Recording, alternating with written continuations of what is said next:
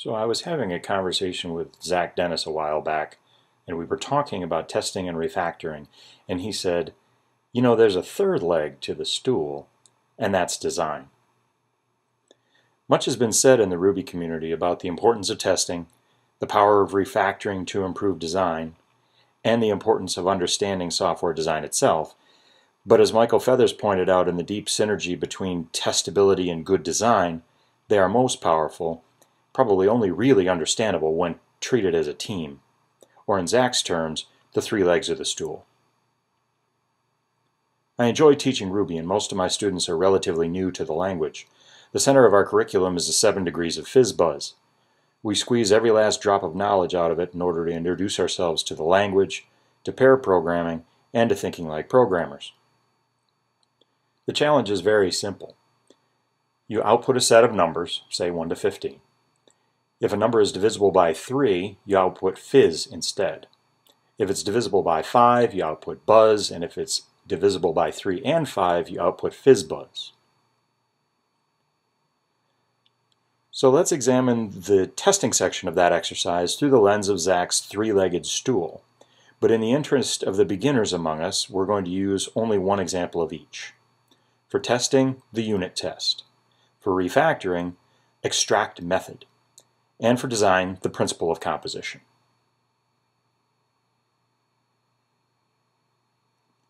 So here's the first version of FizzBuzz that we're going to use, hacked together in a white heat and without a thought for tomorrow. Beautiful, isn't it? Clear, elegant, assuming you understand syntax details like ranges, mapping, and how the join operator affects an array, and fairly concise. It's even got a bit of the first leg of our stool, composition. Composition means assembling something out of component parts. An engine is composed of gears, belts, pistons, etc.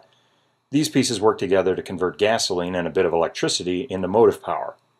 The base level of composition in computer programs is the method, and we have one here, FizzBuzz. It takes an argument of the upper bound of our range and returns a set of values for the caller to do things with. Breaking a problem into small components allows us to think about each one individually, which is generally easier than thinking of the whole construction at once. We're fine as long as the pieces plug together. Piece A generates something that piece B needs in the correct format, which means we can create, test, and debug each part by itself and put them together when we're confident they work in isolation. Now that we've written our neat little FizzBuzz method, we can add it to any application that needs fizzbuzzing. There's only one problem. The code is wrong. Run it and we get this. Which brings us to our second leg, testing. Testing means exercising program code in order to prove it functions as expected in all the important ways it might be used or abused. To do this, we employ a test framework which offers a variety of ways to say, under these conditions, this method should behave this way. The most basic sort of testing is unit testing, which typically exercises a single method. So how might we write a test for this method? Using RSpec, the most popular Ruby test framework, we could do this.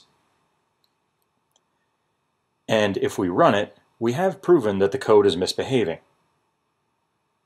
So yeah, we're testing. But yuck. First off, it's hideously long, as is the error output. We're forced to visually match every single value in both arrays to find out what's wrong.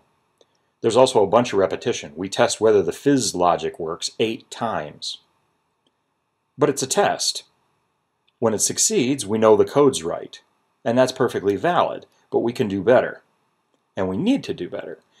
Because writing tests like that all day long is one of the reasons people give up testing. It's exhausting. After a few minutes of looking, we realized that we forgot the is equal to 0 after each conditional. Notice that the test itself doesn't help us at all in this search. It just sits there being broken.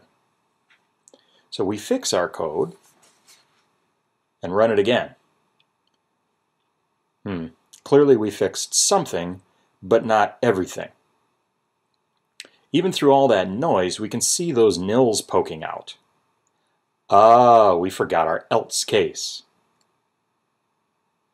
So we change the code again and run it again. And this brings us to the second reason that people give up on testing. We have a bug in our test. After monkey walking through the outputs in parallel, we see that although 15 should appear as fizzbuzz, I accidentally typed buzz because it was divisible by 5. We fix that, and now our test passes. But there is nothing more infuriating than writing a piece of code in 5 minutes and then spending 2 hours beating your head against a testing framework trying to prove you were right all along.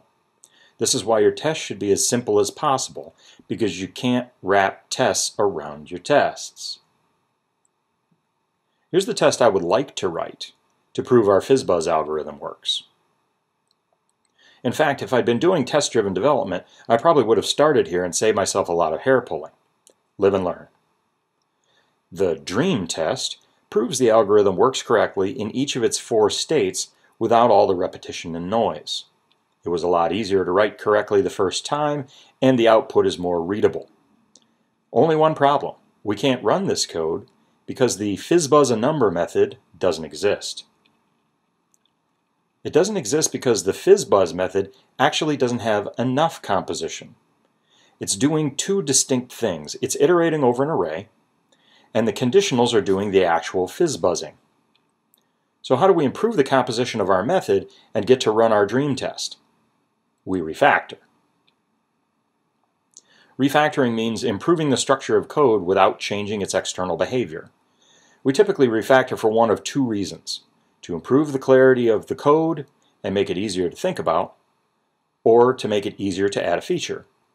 If it's hard to add a feature to your code base, try refactoring your existing code into something that makes the feature easier to implement. Now that we have a test covering fizzbuzz, we can be confident our changes won't break logic that was working when we started. The feature we want to implement is being able to use our awesome new test, so we'll refactor to make it possible, using one of the most common refactorings, extract method.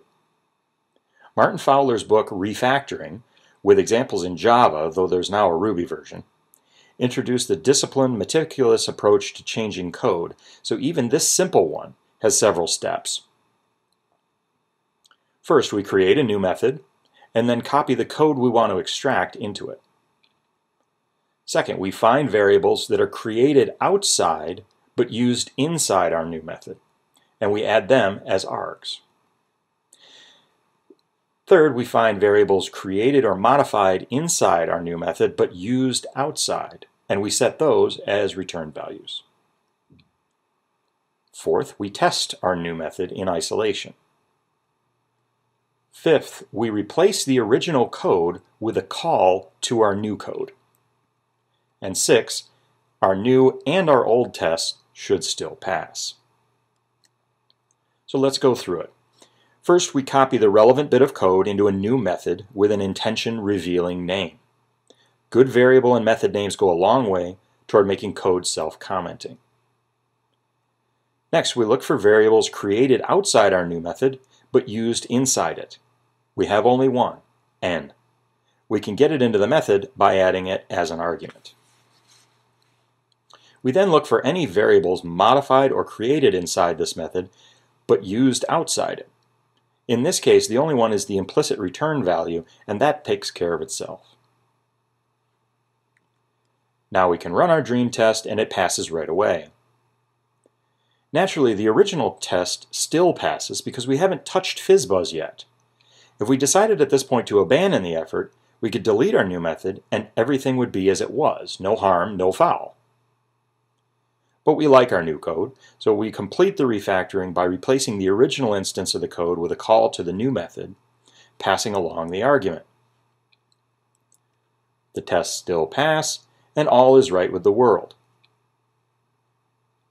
So big deal, we now have 2 tests that prove the same thing, until we reintroduce one of our bugs by accidentally removing one of the is equal to 0. And rerun our tests. Notice the difference? The more specific test shines a spotlight on the code that's failing. We gave it a 9 and got FizzBuzz, making it a simple matter to find and fix the problem. The original one still gives me scroll blindness and is not pulling its diagnostic weight, so I delete it with relief. There are still tests left to write. See the original 7 Degrees of FizzBuzz post for examples, but we've made huge strides toward improving this code and its tests. So do you see how the 3 legs collaborate to hold up the stool? We can't prove our program works without tests, but we can't write high-quality tests unless we design for testability. We can't design for testability without understanding basic design concepts and knowing how to refactor to them. All this gives us the tools we need to turn the first draft version we hacked together to hit a deadline into code we can live with for the long haul. But don't take my word for it. Try it for yourself.